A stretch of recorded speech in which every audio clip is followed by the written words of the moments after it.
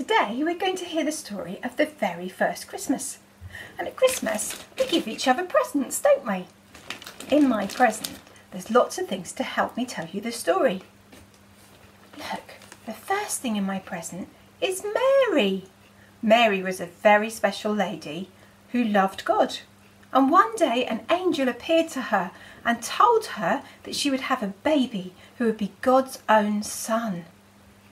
She couldn't believe it, but she said, "Yes, Lord." When the baby was about to arrive, she had to do a really long journey to Bethlehem. But she wasn't alone, because Joseph, who was going to marry her, went with her. And Mary couldn't walk very well because she was finding it hard, so they took the donkey to help them. When they got to Bethlehem, they knocked on lots of doors, but nobody had any rooms left. They were very tired and they were very worried, but in the end a kind innkeeper said, "You can stay in my stable." So that's where they stayed that night.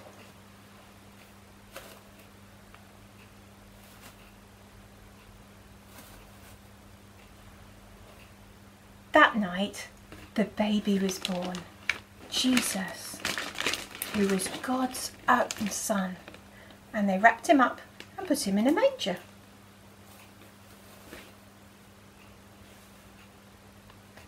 In the fields were some shepherds looking after their sheep. There's one, and there's another. There were lots of them, and some angels appeared to them and said, "Good news, of great joy, a baby's been born who is God's own son, and you'll find him wrapped up and lying in a manger." So they hurried down to the town and they found the baby wrapped up and lying in a manger.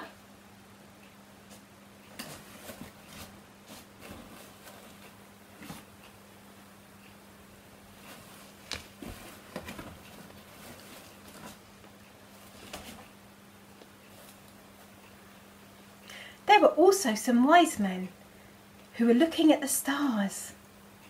They saw a special star appear and they followed it all the way to baby Jesus. And they brought gifts with them: gold, frankincense and myrrh. And they came to the baby and saw, just as they suspected, something special was happening. This was God's present to us. That first Christmas, Jesus, his son.